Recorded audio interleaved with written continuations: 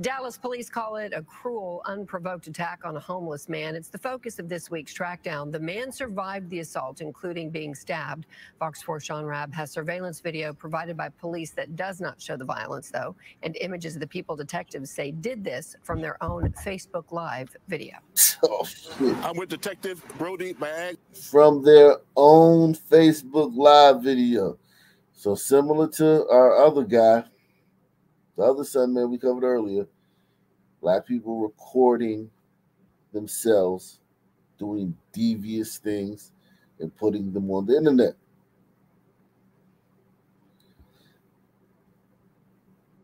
We're in East Dallas, the 7-Eleven at 1885 John West. Detective, what happened here? Just what? Thursday night, Friday night? Yes, sir, Thursday night.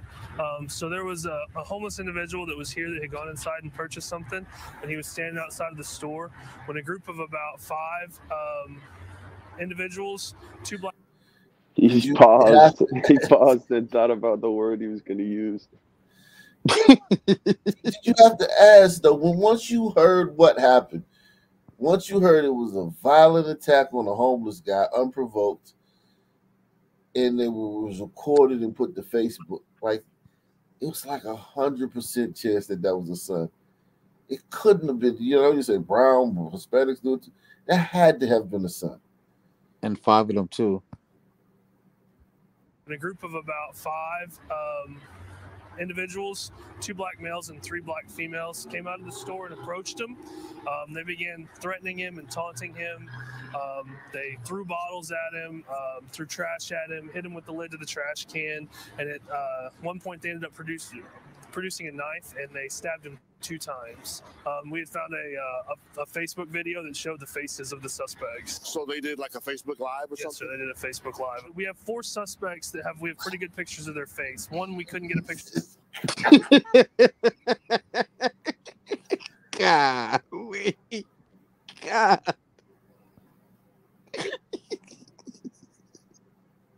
They should have led with the pictures first, man. Jeez.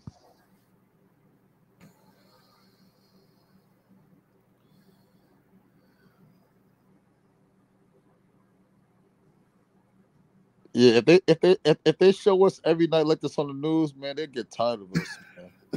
Like if they start the news off like this showing the faces, like showing like the mug shots, I think this was like this. Like this is get the gliders to be like, you know what, man, fuck this, man. That's why they made them illegal in San Francisco. Yeah, I mean, and these are not pictures like from their like Facebook. This is pictures from the actual night. This is the faces they were making that night. Yeah, no. God. Jesus Christ, man. My God. Faces of the suspects. So they did like a Facebook Live or yes, something? Sir, they did a Facebook Live. We have 4 suspects that we have pretty good pictures of their face. One we couldn't get a picture of because they were 4 inside of the car, suspects. so we don't know what she looks like. We didn't have a picture of her. The ones you do have, if you know them, will you know them? Yes, sir. You'll be able to recognize them. What do you need? I need names, if you know where they live, phone numbers, anything about these people to help me identify who they are. And he didn't bother them at all? No, he was standing there trying to, let them walk away and kind of de-escalate the situation. And they just kept pushing him and they surrounded him. And at one point they got him on the ground and all 5 of them started jumping him, punching him, kicking him. And then they took off and they fled in 2 vehicles. It went on for almost 10 minutes where they kind of were assaulting and messing with this guy for no reason other than he was here. And it really was just kind of really hard to watch on the video. He asked for money. That's what the problem was. Coming and going while this happened? Yes, sir. Certainly no one.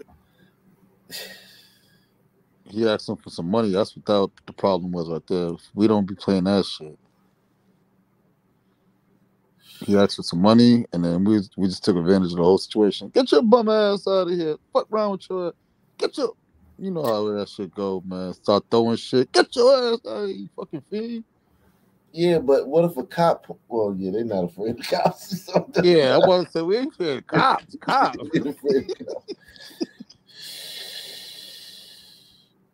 No no one intervened and no one called 911. No, sir. But you need someone to call you now. Yes, sir. How can folks reach Detective Brody Baggs? So they can call me on my cell phone or text me, 214-676-0548, or they can email me at brody.baggs@dallaspolice.gov. Recognize these faces. Get at Detective Brody Baggs. Help bring these people to justice who attacked the homeless man here at 1885 John West. All right, thank you both. And you can watch past Trackdown. Damn. Shit. I like how they're selective about when they want to use like race, because they could have said a black homeless man with these black fucking hooligans and shit. But if it was a white guy or a white teen doing it to a fucking black homeless guy, they'd be like, these fucking hate crime charges are pending. Yeah. God. Jesus Christ, man. These people.